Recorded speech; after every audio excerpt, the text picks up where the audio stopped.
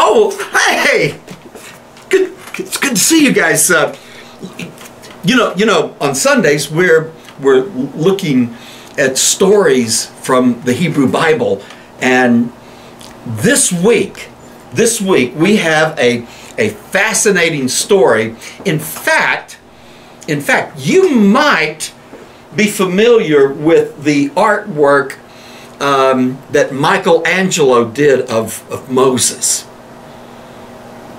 This week we're looking at a story out of the life of Moses. And if you're familiar with Michelangelo's version of Moses, you'll notice something. I've got a picture of it right here. You will notice something interesting about how Michelangelo depicts Moses. You see that? He's got horns. Michelangelo's version of Moses has horns. So why does Michelangelo put horns on Moses? It's a great question.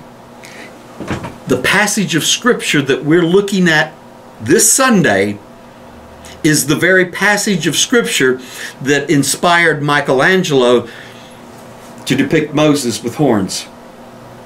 We'll answer that question Sunday. Look forward to seeing you.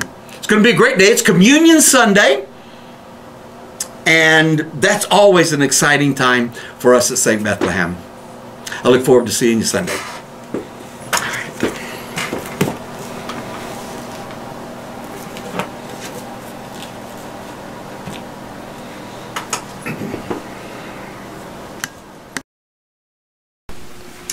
I've always wanted to go to Rome. That'd be so cool to visit Rome. Yeah, if I ever get to go, do they have medical people, doctors and stuff like that over there? They have nurses? I would assume. In Rome, they have nurses.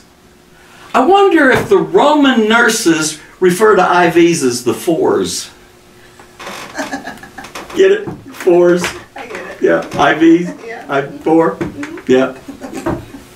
We'll see you Sunday.